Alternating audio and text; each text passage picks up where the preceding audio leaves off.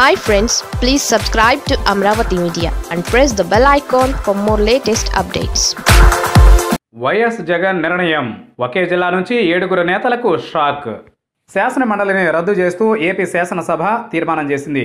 దీన్ని కేంద్రానికి పంపనున్నారు. పార్లమెంట్ ఆమోదం తెలిపి రాష్ట్రపతి సంతకం చేయగానే మండలి రద్దు అవుతుంది. దీనికి కొంత సమయం పడుతుందేమో కానీ రద్దు కావడం మాత్రం అనివార్యం. శాసన మండలిని రద్దు చేయడంతో గుంటూరు జిల్లా నుంచి ప్రాతినిధ్యం వహిస్తోన్న 7 ఎమ్మెల్సీలు తమ పదవులను కోల్పోనున్నారు. టీడీపీకి చెందిన అన్నం సతీష్ ప్రభాకర్ ఎమ్మెల్సీ పదవికి రాజీనామా చేశారు. కానీ ఆయన రాజీనామా ఇంకా ఆమోదం పొందలేదు. అలాగే కృష్ణా జిల్లాకు చెందిన 4 ఎమ్మెల్సీ పదవులను కోల్పోనున్నారు. టీడీపీ జాతీయ ప్రధాన కార్యదర్శి నారా లోకేష్ కూడా ఎమ్మెల్సీ పదవిని కోల్పోతున్న వారి జాబితాలో ఉన్నారు. చంద్రబాబు హయాంలో మంత్రిగా పనిచేసిన లోకేష్ ఎమ్మెల్సీగా ఎన్నికయ్యారు. 2019 అసెంబ్లీ ఎన్నికల్లో మంగళగిరి నుంచి పోటీ చేసి ఓడారు. ఆయనతో పాటు ఉమారెడ్డి వెంకటేశ్వర్లు, మోపిదేవి వెంకటరమణ, డొక్కా మాణిక్యవరప్రసాద్, జంగా కృష్ణమూర్తి, లక్ష్మణరావు, ఏఎస్ రామకృష్ణ ఈ జాబితాలో ఉన్నారు.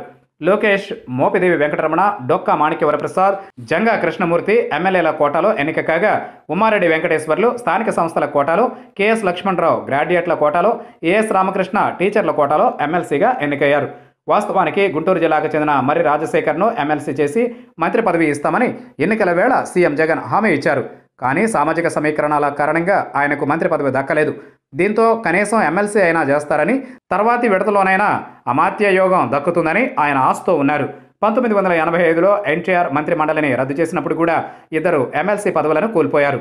ముప్పలనేని శేషగిరిరావు, ఆచంట రంగనాయకులు అప్పట్లో పదవులు కోల్పోయారు. వీరిద్దరూ ఒకే సామాజిక వర్గం కావడం గమనార్హం.